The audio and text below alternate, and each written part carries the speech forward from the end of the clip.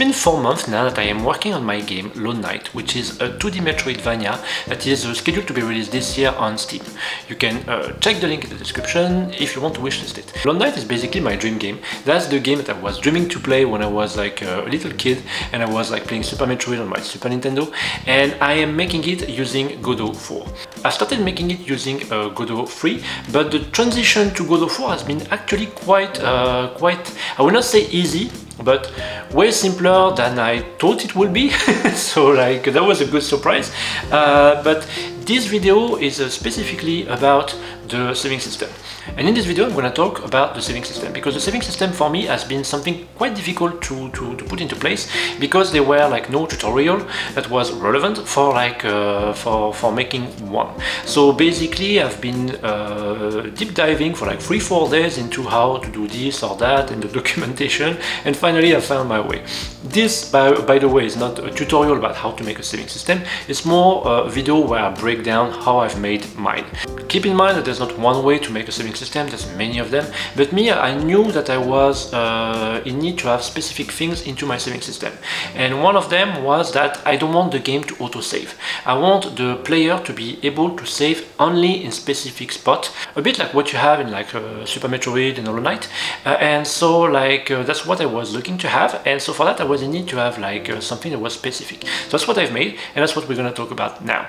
So the first thing I was looking to do was to have a saving system for my games. So for that, what I've done was like I've created a node, an empty node, on which I've attached a script, and I call that node save manager, and that script is save and load. And that script is pretty simple, but it took me quite some time to work out how to be able to save the game. So I'm just gonna put it in full screen. So I have created a variable called a load save game and that is set up to false by default, and I've created a save path that is user.savegame.json, and that save path is located into project open user data folder. And here you can see that I have that save path here that is opening this file. And this is my player, this is my health, this is my position. So like that's what the path is all about, and I've saved it into like a variable, so it's just a bit cleaner. I don't have to put user savegame.json every time. So then in the ready function, what I have done is that I have created another variable file in which I am creating my text file. So I say it's fileaccess.open. I put my save path as one parameter, and I put fileaccess.read as a second parameter. This will make sure that it can read the information that are inside my save file. And then I am calling a function that is called load data. Load data is here. And so when load data is called, load save game equal true, and so then it opened the file and it read it, and then it here it make a little check. It say like if file exists at save path, a variable JSON, and then we are parsing that JSON file so we can just like read it. So if I go back to my project, open user data folder, and I open that, it's gonna open it for me in Visual Studio Code, and here it parsed, and so I can read the data. This is for loading, but we need to have an actual function for saving. And so here what I'm doing is like I'm creating a dictionary called data, and here I am creating a list, and that list is sending a path to my actual function that save the data of my player. So it's in my player script.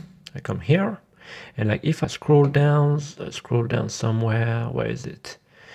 From to dictionary. So here in that function we have I've created that function to dictionary that returns the position and the health. That's the two information that I want to store about my player at the moment.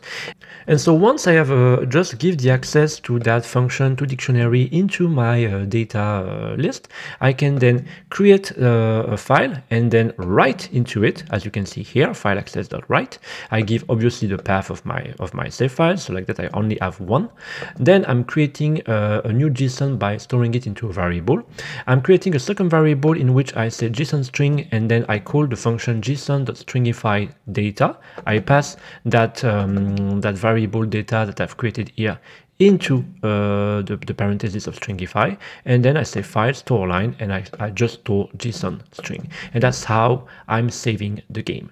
And so I can do that with all the objects that I want to save. For example, if I had like coins, I will say like something like coin, and then here I will just call that, and I will say $ coin dot to dictionary, because that's what I will do. Like I will say to a dictionary. So like this, it's like it makes everything cleaner and everything like standardized. But here I don't have that function at the moment, so that it will not work. So I'm just gonna remove it. And so once I have done that, I can save my game everywhere. But then there will be a problem. We will be able to save everywhere. That's not what I want. I'm gonna show you. I'm just gonna remove this line here, voila, and I'm gonna keep this one. So here you can see that, for example, if I come here, I've created a little variable that print every time I'm saving. So if I click on C, you can see here I've saved the game. And if I come here, I save the game. And I don't want that. I want to be able to save the game only when I'm like around that bench. And so for that, I've created another function, which is here. That function is called underscore input event, and here I'm checking if like there's any input that are pressed. So here I'm calling my parameter event between parentheses here, and I say if event is action press, and it's like a UI save. So it's a little input map that I've created. Where is it? Project setting, input map. I've created my UI save right here, and it's the key C. So if UI save is clicked, then it can save. But I don't want that. I want to be able to save when I'm saving by clicking on my C key, but also when I'm around that bench.